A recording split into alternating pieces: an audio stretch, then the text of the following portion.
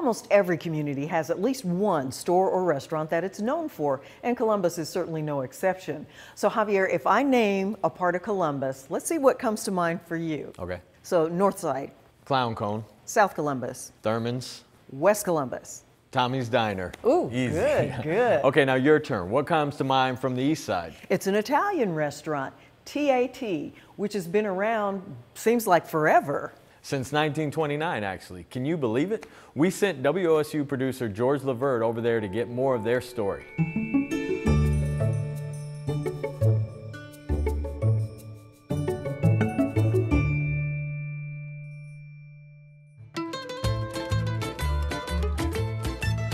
We are here at the iconic TAT restaurant on Columbus' East Side. And I'm here with Jeff Kirkbride, Michelle Karova, Marianne Kirkbride.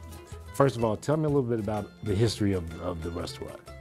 Well, my grandfather started it back in 1929 over on Goodale Street in Flytown. With the expansion of the highway, I think it was in the 30s or 40s, he moved to Hampton and Main Street. And that was really, that's the beginning of our restaurant. And then my parents started it back in 1955. They opened up their first one on Broad and James. And then their second one was on Beechwood and Livingston in 1962. And then in 1980, we came here and they closed the other two restaurants eventually. And we just have this one standing with a party room and a dining room. And that was enough for us. So I see you got pictures up here. You've got pictures of Papa Pete. Papa Pete. Tell me about Papa Pete. Well, I'm going to go with a legendary story that his son had told us, Jimmy, had told us about his father. And it was many years ago, but they would have cards, they would play cards. There would be a group of 5 to 10 folks, and they'd play for 3 or 4 days at a time. And during this time, you know, Pete would throw on an apron and he would make, you know, sandwiches. He would whip up spaghetti and you know, in the old-fashioned way. And all the folks that were playing cards said, "Hey, Pete, you know, you should think about opening a restaurant, you know, someday, because it's, you know, your food's really good. You should think about doing it." So the story goes is that's how this originated. Where the restaurant came from was from card playing days, from many years ago. Tell me what TAT stands for. Well, what he always told us when we were growing up, one of the stories was when his father, our Grandpa Pete, had his restaurant on Goodale. He said that the flight pattern would go, the old TWA, that's what we were named after, Transatlantic Transportation, would fly over his restaurant to the airport. Okay. And he looked up and he said he saw that plane all the time, and that's what he decided to name it. Dad was a big part of this whole thing. Your father was a big part of it. Talk to me a little bit about him. He never wanted to be in the restaurant business. He wanted to be in the funeral business. That's one thing I'll tell you about him. And a fireman. He wanted to be a fireman also. Mm-hmm. But his dad wanted him to be in the restaurant business, and he actually got a scholarship, a full ride to Notre Dame to play football. And he was there for a very small amount of time, and then his dad got sick. So he came back home to help his dad with the restaurant, and he's been in the restaurant business ever since. He was just a hardworking, and when we were little, we never got to see him because he was always over here. He was just such a hardworking guy, 24/7, and he loved it though. It's not like he had to, he just loved being here. Well, he ruled. What he said went. Yeah. He liked it a specific way, and it was his way or no way, and that's kind of how. That's true. Yeah, that's and true. That's kind of what we miss, you know, not having him, you know, looking over everybody right now. But we try to keep it the same way as when he was here. And we've said all along, you know, if it's not broke, don't try to fix it. From food to the way we treat the customer to, you know, that we care about this business, and so the customer does realize we appreciate them being here. You know, that's who he was, and that's who he is, and that's what this is. This restaurant is Jimmy Karova. everyday people come in. They've been coming in for 20, 30, 40, 50 years. And that's when you know you're a part of a good thing and the right thing. So your dad did things in the community that kind of helped people. He was a great supporter of the community. He supported the schools, the churches, the homeless. He would hire people from halfway houses and give them a second chance. Jeff was talking to somebody that had recently came in here, an older gentleman, and he said if it wasn't for my dad, he wouldn't be where he was today, because my dad hired him right out after he got out of prison. Things that we had never heard is almost, it's constant in our lives today. People will tell us, you know, things that he had done for them or for their families or for the church. And it wasn't about the recognition for him. The restaurant itself and the way that it's maintained and stayed the way that it was years ago, do you think that's what keeps your customers coming back, in addition to the good food that they can get when they come here? Oh yeah, I think it is. We're old school. I mean, as you can see, nothing has really changed in this place, and I think people like that. It's a step back in time when they come in here. But what's signature dishes? I know you do pizzas, but you're not known just for pizzas. So talk to me about what's on the menu. Well, this is our cook right here. She preps everything. I would say the special lasagna we're known for that. She makes our lasagna noodles. It's a homemade yellow egg noodle. Our homemade spaghetti is also homemade, and we're very well known for that. And our poor boy sandwich, which is Italian sub. If Italian's not your thing, and this is an Italian-American restaurant, if you can't find something on this menu, from a steak to fried chicken, you know, to the pizza, you know, to seafood, it's a pretty diverse menu. It's a large menu. We've got a great restaurant here. We've got great history with the restaurant. Where do we go from here? Oh, we're shooting for 100 years. Okay. We're at 93. We're shooting for 100 years. Yeah, and we're hoping to get some of our products out into the stores. So that's one thing that we're working on. Hopefully we can do it, but it's been a challenge. I appreciate you taking the time talking to me about TAT Restaurant and the real meaning of what TAT stands for, and I really appreciate it. Thank you very much. Well, thanks for having us. Thank you very much. Thank you.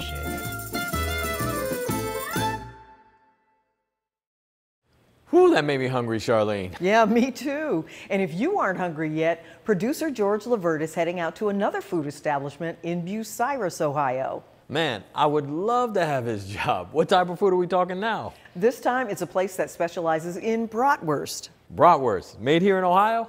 I have to see this. Roll that beautiful bratwurst footage.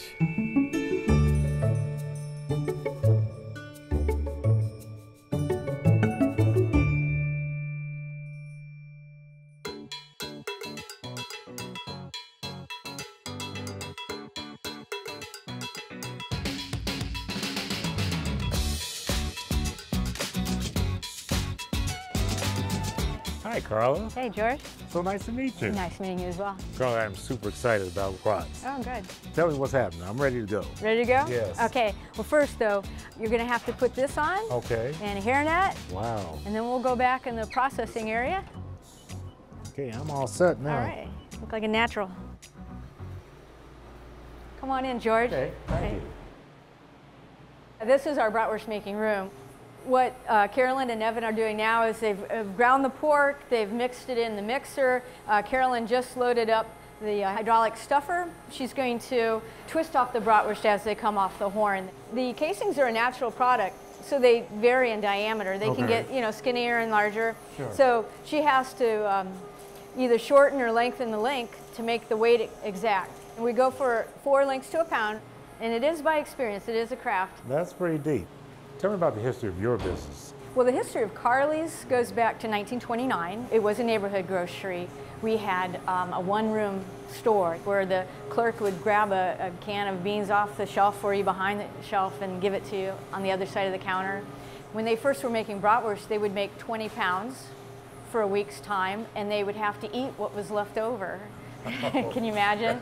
Now we can make 2,000 pounds in one day. Why is Bucyrus known for bratwurst? Bucyrus is more of a German community originally, a lot of German settlers, and sausages just naturally came along for the ride. That's why every neighborhood grocery had a bratwurst recipe. What makes a Bucyrus bratwurst different? Bratwurst itself means like a frying sausage. We have a wonderful product here in Bucyrus because we add a cracker meal and egg to it, along with mustard seeds and the caraway seeds in, and no fennel, because that would be more of an Italian sausage. The USDA, we have certain standards of identity, and the curious thing is a Bucyrus bratwurst might not be an actual bratwurst by the USDA standard. If you go to Germany, you'll find different kinds of bratwurst. So the spices, they all differ no matter where you're at. Tell me a little bit about the history of the first bratwurst festival. There were 8 little neighborhood groceries that made bratwurst on their own with their own recipes. Well, back in the 60s, there was a sidewalk sale uptown called the Colonel Crawford Days, and other towns in Ohio were starting their own festivals. So Bucyrus looked around and said, what do we have that makes us unique? And bratwurst was, of course, the first choice. The Bucyrus Bratwurst Festival was born in 1968, was the first year for that. I'd love to try one. Sounds good. Let's go. Okay, thanks.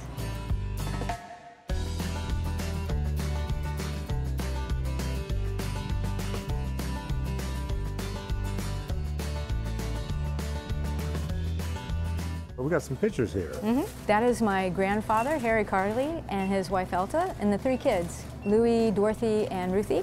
Harry's the one that started the business in 1929. That's the original store. When I said neighborhood grocery, I wasn't kidding, a 1-room storehouse.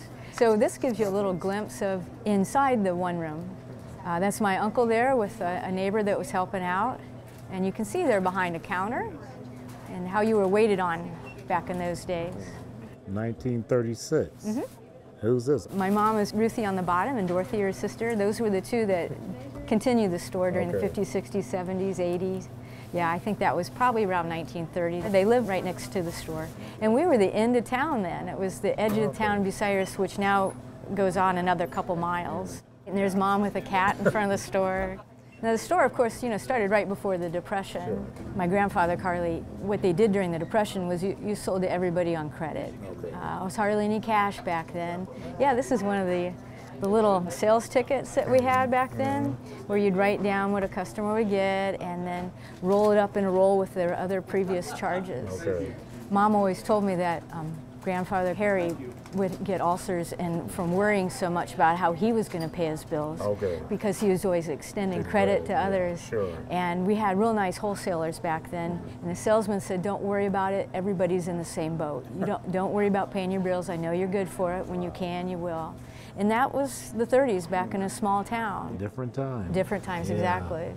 During World War II, Aunt Dorothy took over the store, and my mom, who was a pilot at the time, helped run the Bucyrus Airport through the 40s and 50s.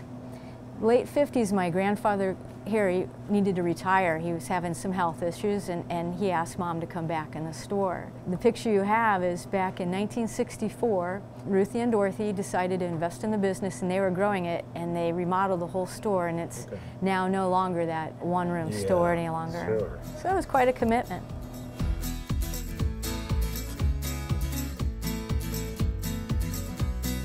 I came here just to get all that other background, but I really did want a bratwurst. Yeah. Oh, thanks, Thank Katie. you.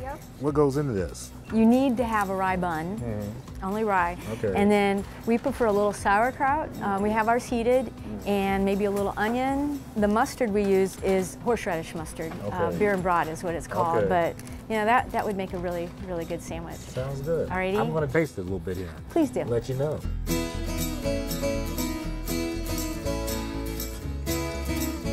Got a kick? That's good. The sauerkraut really makes that. Yeah, doesn't it? It goes well with it. The mustard is good. That's the only way we do it.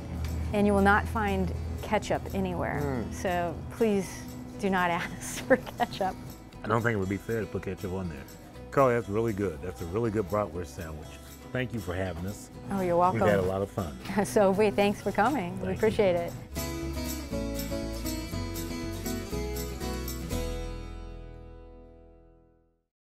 No matter how much I try to stay healthy, if you put something fried in front of me, like French fries, I cannot resist. You are not alone, Charlene. For me, it's fried zucchini. I love it.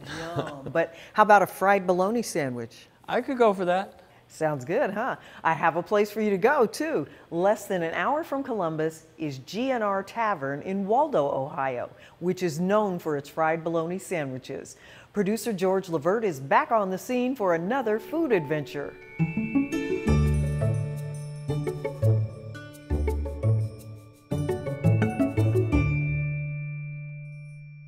I gotta ask the question first. Is it bologna or bologna? Bologna. How much goes out per day? We average 1,000 to 1,200 pounds a week.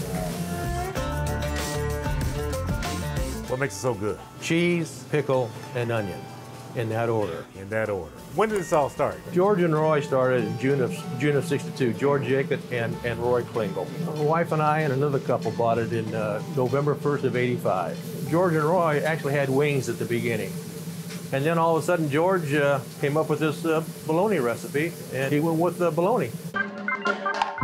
Ohio is the bologna capital, I guess, and it took off after that. Where do you get your bologna? It's a big meat packing firm in Columbus. Man, I can tell you, it's Falters. You can't buy it anywhere else but here. So if I want this fried bologna, then I need to come here Correct. to Waldo to get it. Okay. Nobody can use GNR. Looks good, smells good. I like to try it. Can we taste test it? Let's go. All right. Whoa. Oh my goodness, here we go. This is it. This is what I've been waiting for. Thank you. So, Brian, this is the famed bologna sandwich. This is it. I noticed back there you have coconut cream pie, banana cream pie. Who makes those? My daughter makes those. Your daughter makes those. Yeah, she comes in at 5 o'clock in the morning to prepare those.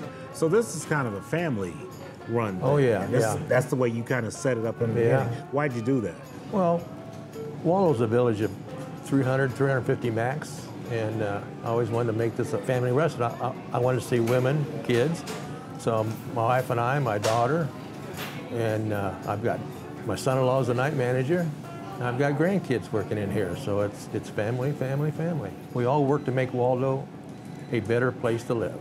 So everybody comes here and gets this fried bologna sandwich with the pickles, sweet pickles, and the cheese. Cheese, and onion. pickle, and onion. And I'm going to try it right now. Let's do it. Okay, let's see what it tastes like. Be my first time. Thumbs up on that. That's good. It's great. One of the things I'm tasting is the sweet pickle against the fried bologna, the garlic fried bologna. The garlic, yeah. Yeah, is that by design? Yes. And you do taste the cheese on there. So they all work together. And I'm sounding like I'm a food critic, but it's very, very good. It tastes very, very good. And I think it takes sweet pickles versus any dill pickles. Where do these sweet pickles come from? Because they don't taste just like out of a jar. But this is the only place you can get them. They're called Secklers. That's the brand name, and they make the sandwich. They really do make the sandwich. It all works together for a great sandwich. Can you imagine yourself doing anything else? No. Anything different? No. My wife loves this. She loves greeting people, meeting people, and taking care of people. And this is her dream. And if it's her dream, it's my dream. Okay. And it's our kids' dream. So Okay. This is it. Thank you very much. Thank you.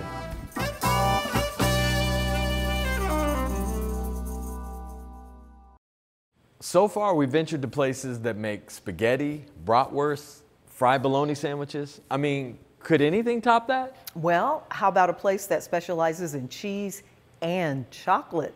Whoo, Charlene, now you're speaking my language. And if you aren't hungry yet, you will be.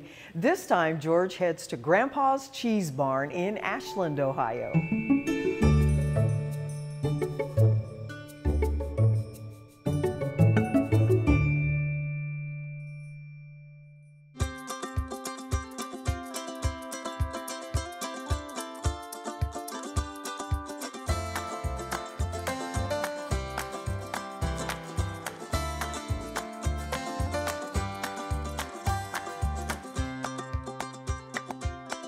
We're at Grandpa's Cheesebarn, and I'm excited about this. I'm interested in some history about how this all got started, how it evolved, and how it came to where it is now. Grandpa Yarman, he was a strong man. He was tall and he liked his cigars. And when he first started in business, he traded a radio for a wheel of Swiss cheese. And the wheels of Swiss cheese average from 159 up to 200 pounds. He started in the cheese business, I think about in 1945. He built a store in Lodi, Ohio. It was called Max Food Liner. And he moved the store to West Salem in 1948 or 49. If the customer got snotty with the clerk or whoever it was, he would yell at him. He would tell over the loudspeaker, "Just leave if you don't want to be here." Okay. So he didn't take anything from people. So that was a good story. Okay. But he was a nice man. He passed away in 1949, and the family thought my wife and I could take over the business for him. We built up the store in West Salem. It got to be really a nice store, and I sold it in 1991, and we opened this store in 1978. It's been a real blessing, and we've done so well. We're so proud of it. Tell me some fond memories you have of growing up and coming in. Of growing up in the store? Yes. They opened it when I was 3. Our house is actually right next door that we grew up in, and one of my fondest memories is it was a real working barn when they bought it, so there were still animals in the store. So I remember a lot of times upstairs we would have cheese and meat, and you'd come around to the bottom of the store and there were sheep. So I remember having the animals and taking care of them. And when we first opened, we had just a coal wood stove in the corner up at the top. And it was cold. It was really cold. And we opened in November, and we wore gloves when people weren't in here. Yeah. When they come in, we took them off, and the cheese would kind of freeze on the counter, which wouldn't hurt it, you know. Right. Like I remember a lot, like especially during Christmas, you know, it was a big family effort because we would eat dinner. My mom would say, "All right, as soon as you guys are done, come over to the store. We have all these baskets to make for Christmas." You know, we would be so busy as we kept growing that, you know, my brothers and I would say, "Well, we'll put up the Christmas tree real quick and we'll be back over." So, I want to ask about your cheese. This is Grandpa's Cheesebarn. What kind of cheeses do you have?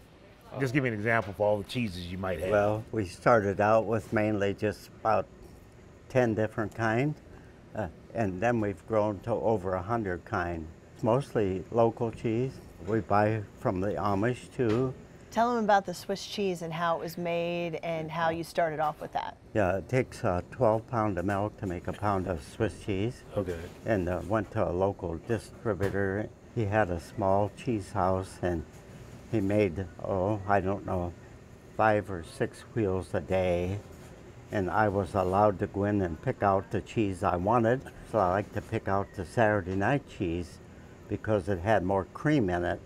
And because they didn't have any way to get rid of the cream on Saturday night.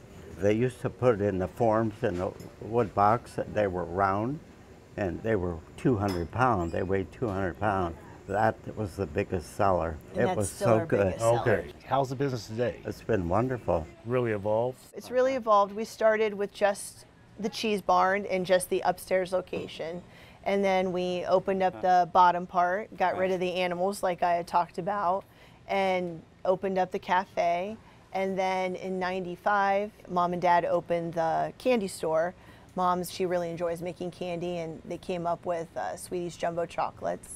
And my wife always rolled the Buckeyes Yeah, over Grandma- at Sweeties. Always did the Buckeye. Grandma always does the Okay. Buckeyes. does. Yeah, it's true. Yeah. Tell me about the importance of family. This is a family-run Right, it's a show. family Yes, business. sir. Yeah. Talk to me about Right. that. We've really grown since, haven't Yeah. I think the significance with the family is that, you know, right now, not only does, you know, there's Grandma and Grandpa, my mom and dad, myself, my aunt, you know, we're all here together, and in the end, you always have family. we? And the grandchildren are helping now, aren't Yeah. they? And so that's really nice. Yeah. For you, that would be great-great-grandchildren. Yeah, great. Yes. The original grandpa, now your grandpa. Right. How's that hit you? Oh, it feels so good. Okay.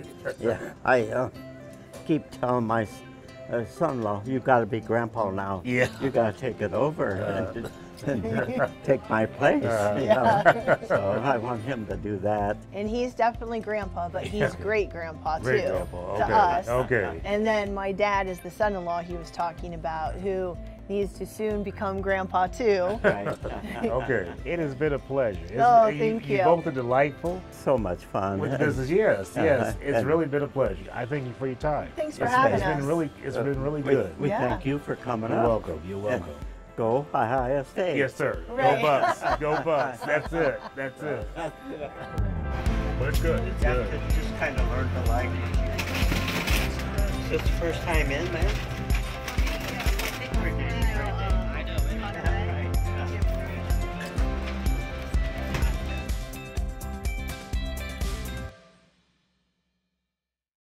Thanks for being with us. And remember, you can catch all of our episodes on columbusneighborhoods.org. Plus, see our stories on the WOSU mobile app. And you can follow us on Facebook, Twitter, and Instagram. We'll see you back here next week on Columbus Neighborhoods. Morning time, breakfast, cooking, shake off the sleep, you got